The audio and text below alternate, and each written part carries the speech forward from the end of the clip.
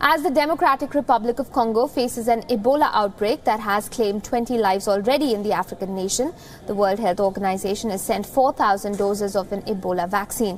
It is the first time the experimental vaccine has been deployed since it was developed during the last big outbreak 2 years ago. The vaccine developed by Merck is still not licensed but had proved effective during limited trials in West Africa from 2014 to 2016.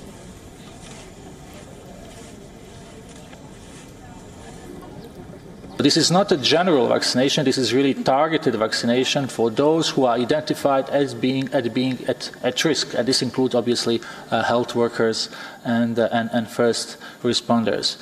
When it comes to the vaccines, WHO is working with the Ministry of Health, Gavi, MSF, and other partners to conduct vaccination of high-risk population in the affected health zones as early as possible.